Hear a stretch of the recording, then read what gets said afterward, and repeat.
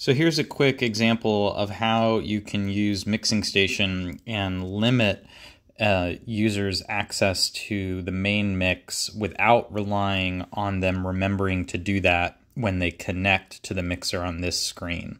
So here you'll see I'll connect, and I'm not limiting permissions here, but the layout itself doesn't show anything but this column of buttons over here, each one representing one of the different aux outputs on my XR18, and nothing shows up until I select one of those buses, and then you get the mixer panel, you get a master fader, and you get a reverb return for that aux bus, and same for all of the rest of the buses here.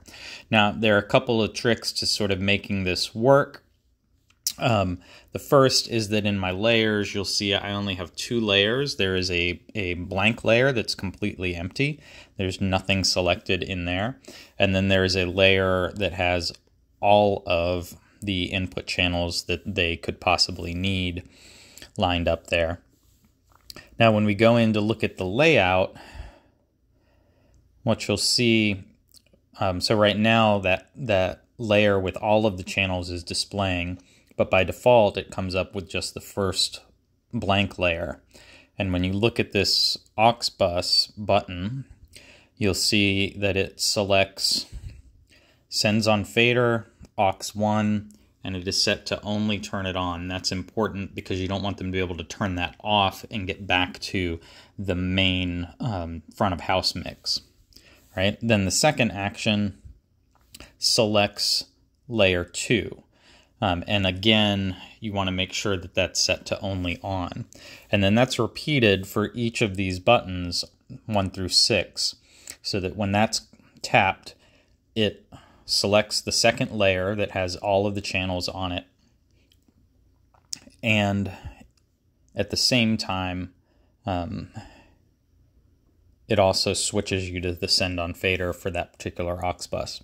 Now for these other two elements, you'll see here on this channel strip, there is a setting here for visibility, and that's set to only send on fader. Your other options are you could have it always on or not send on fader, but we want that always only send on fader. And the same thing for this reverb return if they want reverb in their monitor.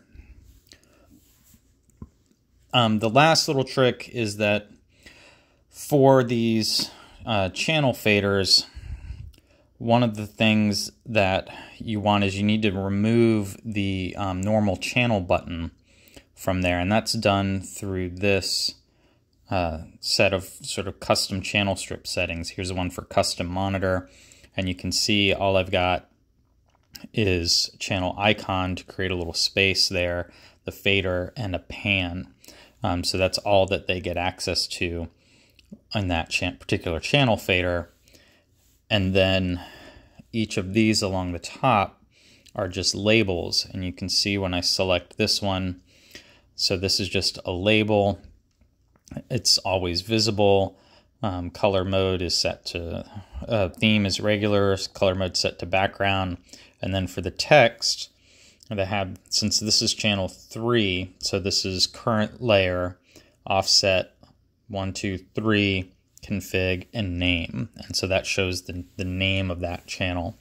And you can even set the color so that if you have this set up in your channel strip, set it to dynamic channel, current layer, offset, and then that way the colors of those labels will also follow whatever color you have set up in your channel strip. So this is not perfect. For one thing, they could still go in and load a different layout or create their own layers. You can turn that top menu off if you want to, but then it becomes really difficult for you to ever get out, and they could still, even when that top menu is turned off, there's still a back arrow back here that will take them out of this view and give them access to everything. So that's not really an ideal solution either. But this makes it really difficult, and they'd have to be really intentional about trying to go in and edit the front of the house or do anything but switch between one of these 6 aux mixes. Of course, they could also mess with somebody else's monitor mix by accident. But that's pretty rare and unlikely to happen unless they're doing that, on purpose. So that's it.